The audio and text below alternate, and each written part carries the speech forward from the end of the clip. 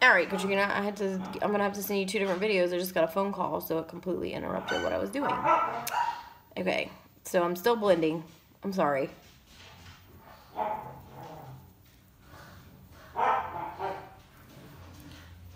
Okay, so now I'm gonna take my Blender Buddy back out. This is this cute little pouch that he comes in. So cute. And I'm just going to run it right like a diagonal, so it kind of cleans up that eye. Gets it all from underneath and on the side where I don't really want it.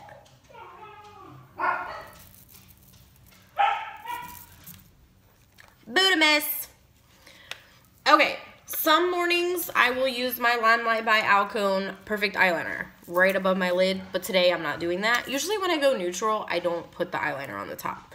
I just wear my mascara and call it a day. But I do want to show you. This is my lip liner still left over from the shower this morning. Like, I can't get it off. So I'm just going to show you what our liner can do. So you can do like a thin line, or you can go really thick. Okay. And I'm going to let it dry, and I'm going to show you our eyeliner is completely smudge proof. Actually, I think I kind of showed you that actually at the party. I still had it left on. Okay. So before you put on your mascara, you got your finishing spray. Before you put on your mascara, you want to spray your face, okay? And I'll tell you why in just a second. Again, you don't have to use that much, but I do. Okay, so putting on your finishing spray before you put on your mascara is very important. Okay, so our mascara has fibers built into the gel. So in order for you to make sure that they do not separate throughout the day and the like flakes will fly on your face, which is so annoying because I've done it before. Put this on before, because what happens is the finishing spray actually like I guess separates the gel and the fiber so it can land on your face. Okay. Just making sure I'm digging my look. All right. So I'm gonna take my lash curler. This is something you don't have to do, but this is me. I'll curl my lashes first.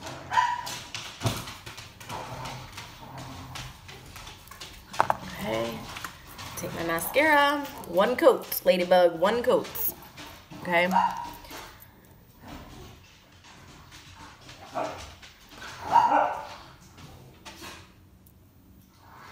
Look at that already. Hello. Hello, lashes.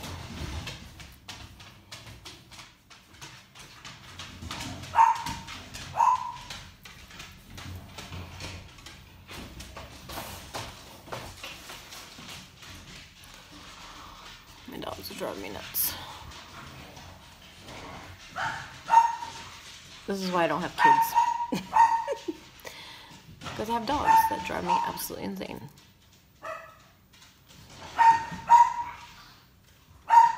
Okay, so 1 coat. Look at those lashes. Hello! Alright, and you, oh, I got a little mascara up there. That's right, I'll show you how to fix that. Because I make mistakes all the time. So you do not have to coat your bottom. Roxy! Knock it, hey!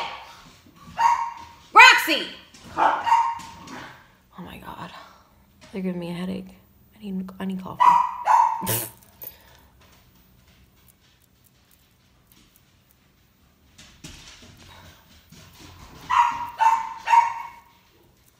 Okay, so I put it on my bottom lashes. You don't have to. It's personal preference there. Okay, just a little tidbit from me to you as well. Okay, so Roxy.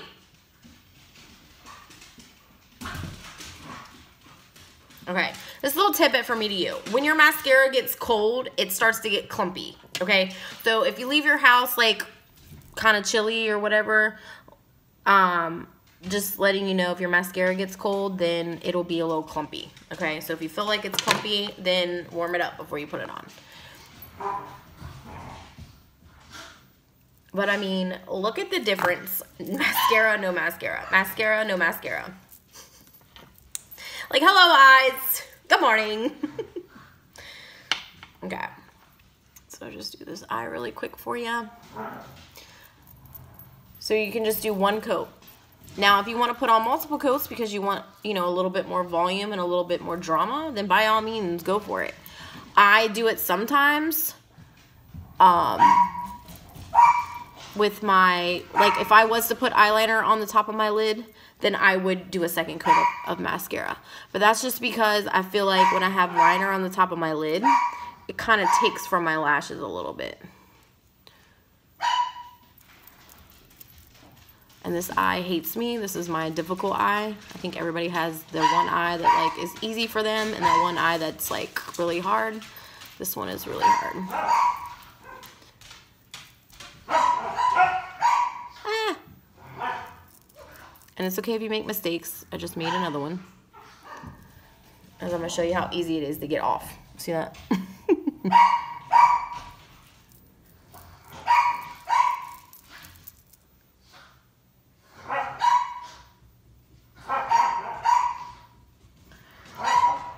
I swear.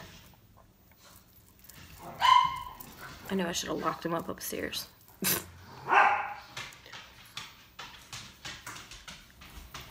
Okay. Alright, so mascara is on.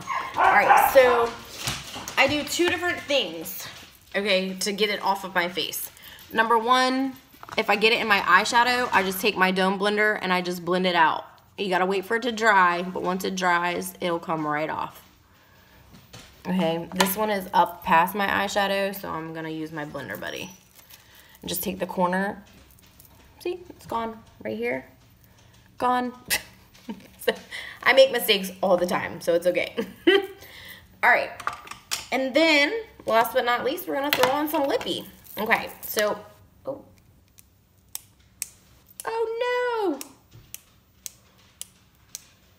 My liner just like bit the dust. Oh my gosh, I used it all already? No way. There's no way. Hold on one second. Like, I know myself. God, did I use it all already? Hold on a second. See what happens sometimes? Ah! Yep, my liner has bit the dust. Let's see, I got a teeny tiny piece out of it. Ah, okay, so our liner is retractable, okay? It's creamy, so you can actually use it as an all over base and throw like a little gloss on top of it if you want to. Isn't that so cute? It's so bling blingy. But I'm gonna do liner and then enduring lip color.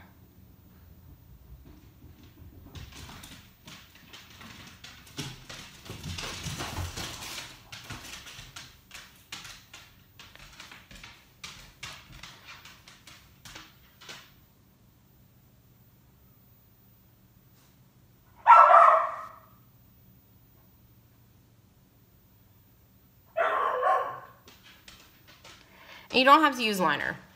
I mean, you really don't. It's just personal preference for me. Keeps me inside the lines. All right, so this is enduring lip color. This is our #1 color. This is macaroon. So it's our perfect shade of nude.